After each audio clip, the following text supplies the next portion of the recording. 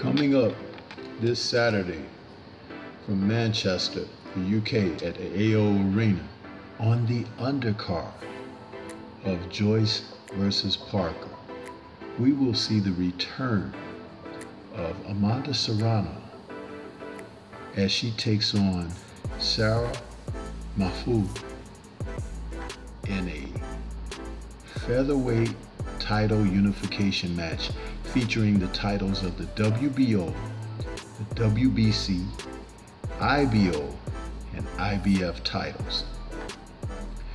This unification match has been a while in the mixing. Serrano, who is coming off of a decision loss to Katie Taylor, had been looking to definitely unify for undisputed at featherweight. Though she moved up to fight Taylor, she acquitted herself admirably. Many people felt she won the fight against Taylor. And it's on the table for a rematch in the future sometime next year. But in the meantime, she has unfinished business at featherweight. Mahfoud is the one that she really wants because she wants those other titles. The thing about Amanda Serrano is, as compact as she is, the fighter who is 33 years old, she has a record of 42-2 with 1 draw with 30 KOs. She is a fighter that gets people out of there. She boxes very well. She has tremendous placement with her punches, and she has great stamina, is always in top shape. Serrano is dangerous in there, and many fighters, including Mahfoud, thinks that Serrano is dangerous enough to stay away from, but now is the time to step it up. When we look at women's boxing today, we're seeing the skill levels increase. There was a time when we kind of cringed when we watched some of the women's action because they weren't as technically proficient as the men. Those days are gone. The women boxers of today, some of them are so technically proficient that they can put the men to shame. The men who've cut corners, those who haven't put in the work that they need to be the best that they can be. Mahfoud is one who is also very good at punch placement. After observing some film study of the lady, because I wasn't familiar with her, I noticed that she boxes very well. She has decent balance. She likes to put her punches together. She will work behind the jab. She parries punches very well. She looks to land a right hand. She throws the right hand with a lot of effort. Sometimes it looks like she pushes her punches, but she makes the efforts to really do something in there. She's a little bit mobile. She doesn't just stand in front of someone. She'll step around, give an angle, pump the jab, and throw combinations. I like what I've seen from her. I've watched about 3 of her matches.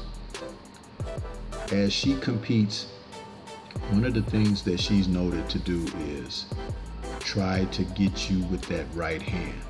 That seems to be her go-to punch. Sometimes she falls in with it, but her effort is definitely on point. And she does this thing with her hands where she parries punches. That's kind of old school.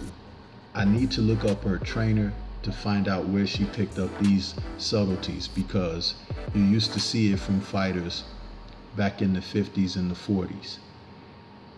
She's got very minimum head movement, and that doesn't bode well because Serrano is definitely a head hunter. When this woman steps into her punches, it reminds me of Julian Jackson. She really punches with authority and power. You kind of wonder sometimes when you see a person of her stature, how she's able to land with such power. Now, Sarah's record is 11-0 with 3 KOs. She has decent boxing technique. She feints very well. I've watched her and noticed that that works pretty good for her. But against Serrano, this may not be a successful ploy because Serrano will step in with intense power punches and she will place them.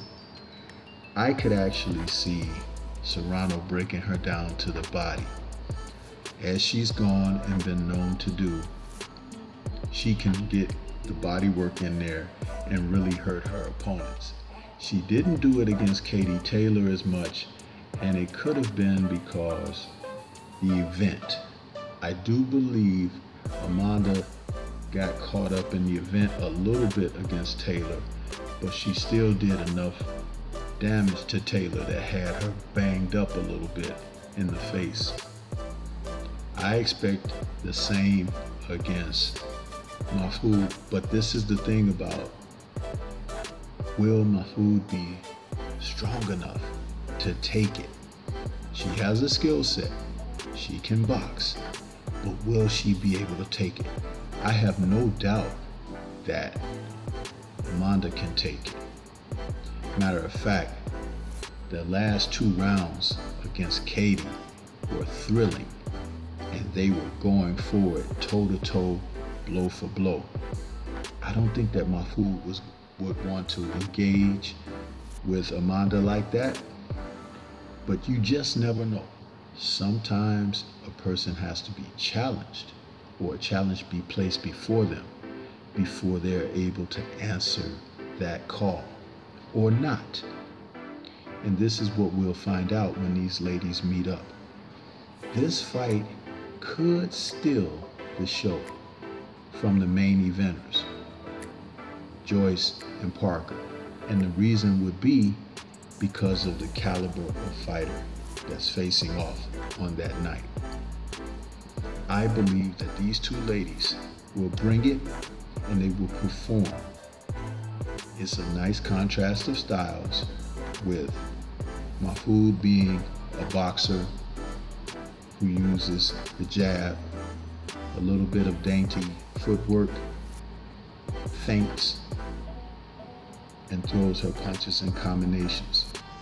But Serrano looking to headhunt, bang her up out of there, utilize a lot of aggression and power punching. This is her fight, and I believe she's going to make Mahfoud fight back, and that's where she's going to catch her. Think about it.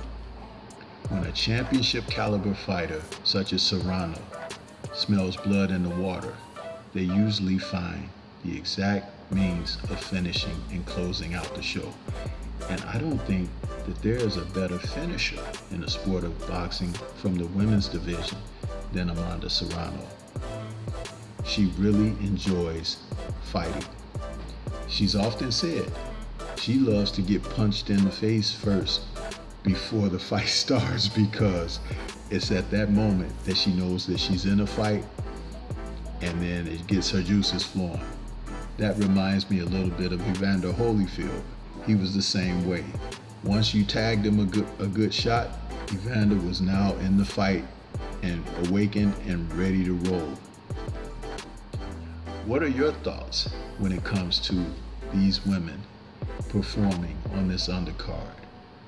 I do believe women have taken such a step forward in boxing presently that we're going to see more of these quality championship caliber fights on big cards, and they have arrived and they need to be respected.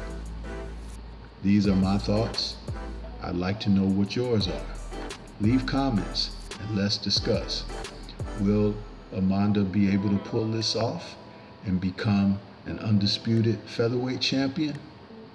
I think it's in the cards for her, as long as the opportunities are on the table, and it begins Saturday night. Those are my thoughts. This is Stormy B-Man. Shout out to the mighty LDBC and Liberated Perspective, a third eye view of the world. For more content such as this, please like, comment, subscribe, and share. When we talk about Amanda Serrano, she's definitely the personality type and performing type of fighter that boxing needs. She's class and she can rumble. She's always exciting, never in a bad fight, and she gives her best, coming in supreme condition and preparation for each bout. This is all I have for you at this time. Until the next time we speak, peace to everyone out there, and everyone please remain safe.